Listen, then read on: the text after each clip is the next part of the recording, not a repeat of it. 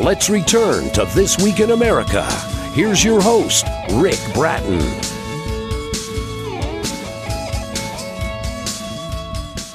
Welcome back, everybody. Coast to coast, This Week in America.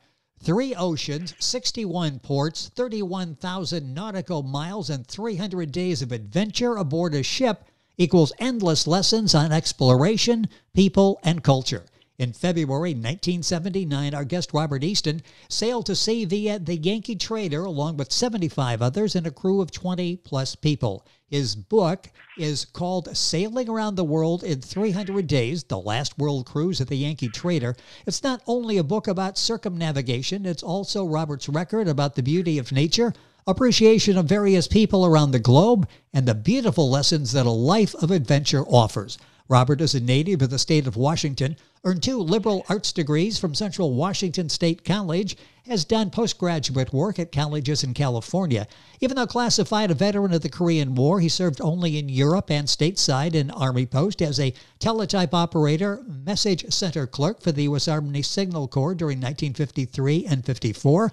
His article about Jack London placed 22nd out of 100 in the 1974 Writer's Digest article contest. He's published numerous nonfiction articles, published several books. He lives in Sacramento, 4 grown children, 6 grandchildren.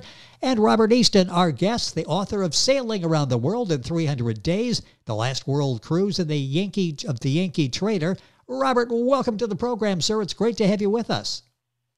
Thank you very much, Rick.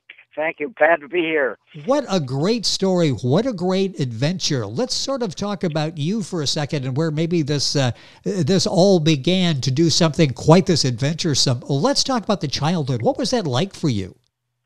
Yes, well, I grew up in this tiny town of 600 people along the Inland Empire Highway south of Spokane, Washington. So I'm a native of the state of Washington. Okay. And this town was made famous because there was an Indian battle there, and that started me off. I wrote about this battle where American soldiers were killed, and so were some Indians, and there's a monument on the hill, and that's why people from all over came to see this, and other little wheat towns in that area kind of died out, but our town stayed at 600 population, and it was just a typical Western town, just like you'd see in the Western movies. One of each kind of store, like one grocery, one yes. Baker, and so forth on both sides of the street, and so every June we'd have this what they call the Battle Day celebration, where people come from all over, because we were on a paved road for one thing, but this was the first part of June every year, and people come and they'd have street dances and big celebration just because of this Indian battle and the monument on the hill. People come to see this monument, and this is all wheat land, and I was just we had 3 railroads going through that town, but I was trapped in that environment, and I longed to get out. As a child, I had a sort of a Huckleberry Finn existence, a John Boy Walton type experience. Yes. That's the way I saw myself, and I was always in a corner reading some book, and I had a older sister by a year and a younger brother by a year, so there were 3 of us children, and we lived in 3 different houses in town, and so it was a typical small town existence,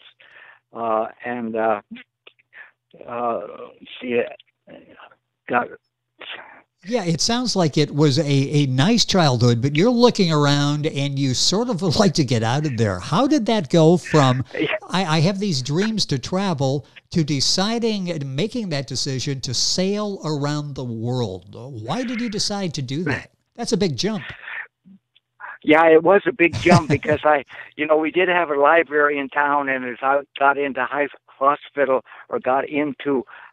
school, and my sister moved away to Washington State College in Pullman, and my brother went to live with friends out in the country, and that our parents divorced, and that made, as I was 18, and that made a whole difference in my life. But I spent a lot of time by myself reading, and that was my big hobby. Actually, although rolling around, we had a river, a little creek going through, and boys like to explore that. It was a muddy creek, but South Pine Creek. We're 32 miles south of Spokane. Yeah. So you decide go ahead, finish your story, because from there you decide to sail around the world. I'm still in awe at that, and your decision to go ahead and to do something this exciting. Well, as I got into high school, I started reading ads in Holiday Magazine and Sunset Magazine, and I thought, well, that would be one way to get out of my life and change my life. And most of the other boys my age, my high school class was 29 students, and so now half of them are gone. But I just decided I just had to take myself up by my bootstraps, and since my parents' marriage dissolved, I really didn't have any choice but to actually, what I did is I went to college at Eastern Washington College at Cheney, which is a little bit 23 miles east of Spokane, and that changed my life really. That set me toward bigger and better things, and I stayed. Went to various colleges and graduated, got a couple of degrees, and all of this was slowly developed into this idea that I wanted to see more of the world, and I didn't want to go back to where I came from. Yes. So everything was going to be upward and onward as far as I was concerned from here on out. Well, it certainly was. And our guest on the program is Robert Easton. This is his story, sailing around the world in 300 days, the last world cruise of the Yankee Trader. We'll talk about that cruise specifically in a second, but I'm fascinated. You had, as a young child, you enjoyed reading, obviously enjoyed writing. Talk about the decision to write the first couple of books, I think the first 3 books. Why did you decide to get involved not only in reading books, but writing them as well? Well, I thought that my life was kind of different, that I was growing up in a sort of a vacuum, that we were set apart from the rest of the world. Not too many strangers came in, and it's strange that the population stayed at 600 people. We had this, like, a lot of things we didn't have. Like, I don't think we had we didn't have a lot of things like you see in most towns. It was just a typical one main drag town. Yes. And the Battle Day celebration was the big highlight of the year. But I'd like to move on now to the trip itself. Well, let's talk about that, because you describe crossing the equator not once, not twice, not 3 times. You did it 4 times, and big ceremonies that followed. What was that like, crossing the equator? Well, every year or every time we crossed the equator, there were roughly 75 passengers, and what they did is you had the King Neptune ceremony, and people passengers that hadn't crossed the equator before were blindfolded. They had to wear their clothes inside out, including their underwear, and they were taken in front of a lot of people. Like one person was impersonating a dentist, and so he had to open his mouth and he squirted some stuff in there, and you were blindfolded. You didn't know what it was. So this was all initiation.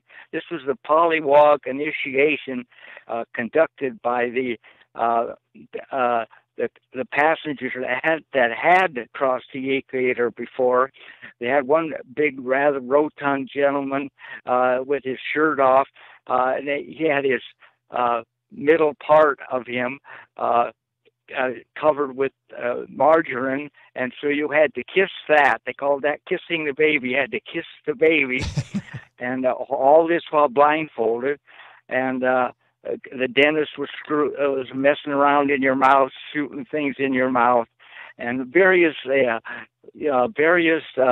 embarrassing things like that. While the people that had crossed the equator already, they were gleefully watching this going on. So yes, they were enjoying every minute of it, I'm sure. Yeah, and we did this 4 times because we crossed the equator 4 times. That's just to be. This story and so many more in Robert Easton's book, Sailing Around the World in 300 Days, the last world cruise of the Yankee Trader.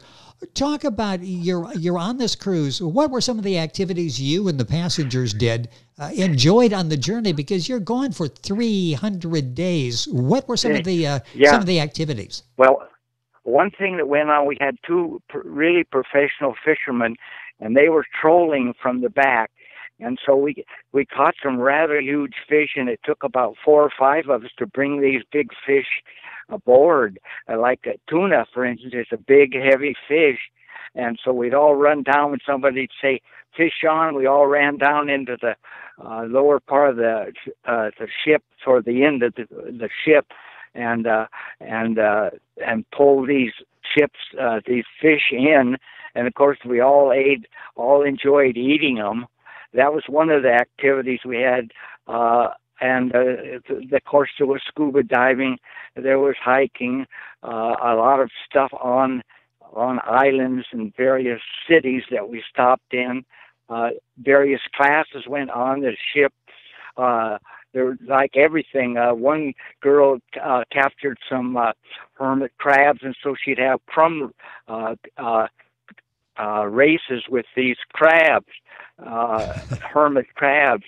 And every afternoon we'd have the rum swizzle time, and that was a concoction mixed up by our bartendress, which were rather delicious. I think probably some sort of lemonade mixed with rum. This is all rum country. We went into a lot of rum country islands. Yes. So that was just part of. We had the ship had movies. It had a lot of things. Actually, we had a lot of things going on: exercise classes, scuba classes, fishing, nautical navigation classes, some for everybody. Yeah, and there are people that just love to sit around and play cards. Well, I'm sure of that, and doing it in different locations, basically, almost on a daily basis. You mentioned some of the islands. The places you stopped weren't necessarily places the big cruise ships were stopping at the time. What were some of the places that you recall that were the most remote that you stopped at? Yeah, I meant to say, when we saw those big cruise ships come in with, they'd lead these passengers around with megaphones, and they were like, they'd let all these passengers come out. They'd have to surround them with megaphones and guides and everything, and so to guide them to the shops, to give shops and so forth. And so when the Yankee Trader would see those big ships come in, that's usually when we decided to leave. And so the most remote places that we went to, everybody wanted to be far away, from a lot of other big cruise ships. So, and we were a small cruise ship. The most remote was probably Easter Island, Pitcairn Island, St. Helena Island in the Atlantic Ocean, and along with Pitcairn was Henderson Island, because Henderson Island was pretty close to Pitcairn, and there was 59 people living on Pitcairn at that time, and we took their longboats and went to Henderson Island and helped them capture their carving wood. And we loaded aboard the Yankee Trader and helped them bring it back to Pitcairn so the wood carvers could make souvenirs for the tourists. But at that time, that was still pretty remote, and it still is. We had a very enjoyable time with the people of Pitcairn Island. Just so many experiences. You can imagine spending 300 days traveling around the world. The book is Sailing Around the World in 300 Days, The Last World Cruise of the Yankee Trader. Robert Easton is our guest on the program. Book available at Amazon, all the usual places. You go to our website, thisweekinamerica.us, and kind of get all of that information. That's a long time to be gone, 300 days. Did people take animals with them? Yeah, I meant to say we had a young stewardess, very charming young girl, and she had cats, two kittens. One was Rasta and one was Kaya, and so she just took care of those kittens in her cabin, and she was a stewardess. She works as a stewardess, and we also had a bird came out of nowhere and hit one of our masts. And so we had a couple of ship's doctors, and they took care of this bird, and we called him Freddie the Freeloader. And by the time we'd reached Easter Island, he must have smelled the land breezes, because he just picked up and flew back and flew to Easter Island. You know, it's interesting. Yeah, the mishap, injuries from a bird. How about people? That's a long time to be out there. You're out in some primitive areas. Were there injuries along the way? Yeah, there were. I remember one really tall guy. The guy was over 6 feet. He fell down the stairs, and we had two ship's doctors, and so they took care of him. I don't think he broke any bones, but that was one of the serious injuries. The other injuries were coral cuts from swimming. Oh, yes. And also we were robbed quite a bit at knife point particularly I remember Panama. So there were various assaults in various ports, and but nothing. We all survived it. Got back okay. A lot of I stayed with every time the Yankee Trader moved, I moved with her. I went. That's why I could say I went completely around the world. A lot of people took a break they could afford to go to. One guy went to Russia. Some went home and stayed home for a couple of weeks or maybe longer, and then came back and joined the trader further on. So it was just the route was already, the captain knew where he was going, and we were always able to be where we're supposed to be at the right time. And you were there the entire time, sailing around the world in 300 days. The autobiography, The Last World Cruise of the Yankee Trader by Robert Easton, our guest on the program. A few minutes left. I'm fascinated. You talk about some of the remote places you visited. What were some of the bigger cities that you visited? The biggest was Singapore, but no doubt about it. Probably maybe the second was Quito, Cape Town, and then Quito in Peru, Cape Town, South Africa, Durban, South Africa, Mombasa, and there were several about that population probably, but by far the biggest, where we spent 2 weeks, was Singapore, and then probably the second was Cape Town, South Africa, and a lot of these people did a lot of adventurous things like sailing in Africa above the game lands, watching the buffalo herds moving, and had quite an adventure. So I wasn't the only one having adventures, but my mission was to stay with the ship. So what was interesting too is we had passengers that looked an awful lot like the movie star Michael Douglas, and when he was popular making movies, and yes. he looked just so much like him. So we had to make a joke of that, and that's included in the book. I'll never forget him. He was really a character. One of the many, many stories. It's such a delightful read. Sailing Around the World in 300 Days, the last world cruise of the Yankee Trader. Robert Easton, the author, and with us on the program. Maybe one more question I want to sneak in here. How long were you out at sea and didn't see land? Were there times when you're out there, just keep looking around and you don't see any land? Our longest time was probably 9 days. There were no sounds. There were no airplanes. Very few birds. Didn't see too many ships. We didn't see any ships, matter of fact, and or airplanes.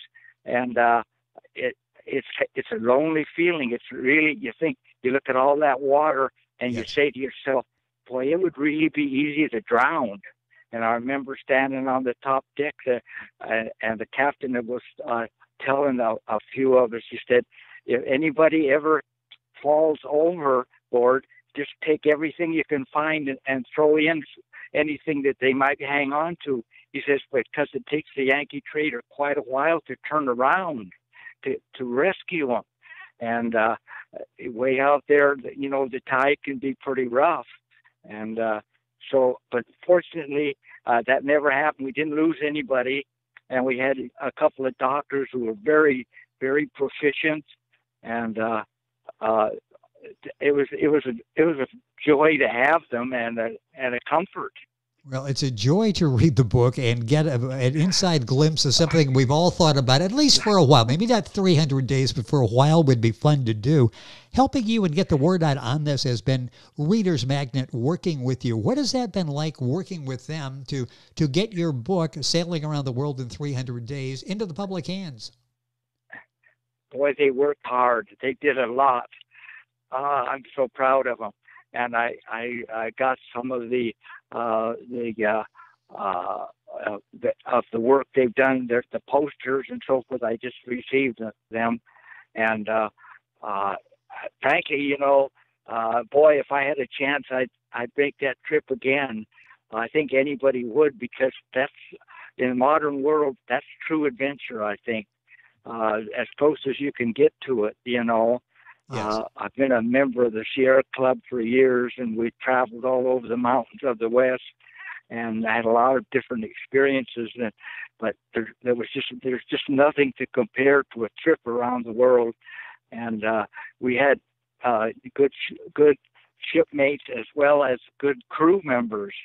And the sad thing of it is, a lot of those people left us, and the Windjammer fleet is no more, and that was a tragedy, and we're all sorry about that. But that's a story that somebody else is going to have to write. Well, you've done an excellent job with this, and I was going to ask you, with 300 days, when you got off, what is it like? This has been great, but I want to do it again. You actually would go back if you had the chance.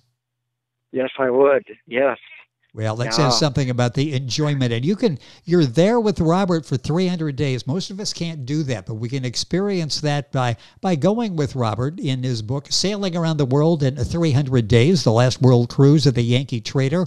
Robert Easton is the author and our guest. That's Easton. Book available wherever books are sold. Of course, available at Amazon. If you go to our website, thisweekinamerica.us, you can log on directly to get information on the book. Robert, it's been a pleasure having you with us on the program, talking about that world cruise in 300 days. Thank you, sir, for being with us on the program. Thank you very much, Rick. It's been so nice talking to you. I just, of course, I'll always love talking to anybody about that trip. Probably the highlight of my life. And I've written not just stuff that was in the book, but a lot of other notes, and it seems like I'm still writing something about it. to Well, do it, because it's pretty hard to overcome something like that. Like how do you top this? yes. Go to the moon. Maybe that's the only way to top it. That could be it. In the meantime, just keep writing about it, and you can relive it, and we can relive it with you. The book again is Sailing Around the World in 300 Days: The Last World Cruise of the Yankee Trader by Robert Easton. Information on our website, thisweekinamerica.us, and we're back after these messages. This Week in America is online. You can visit our website, thisweekinamerica.us. Scott Pinkerton, associate producer of This Week in America. Jay Anderson, segment producer. Ben Watson, webmaster. Otto Bechet, director of engineering and TV production. This Week in America produced and is a trademark of Blue Funk Broadcasting, LLC. For information on all of our guests and to listen to this week's show, our website again at thisweekinamerica.us. And I'm Sean Bratton, executive producer of This Week in America.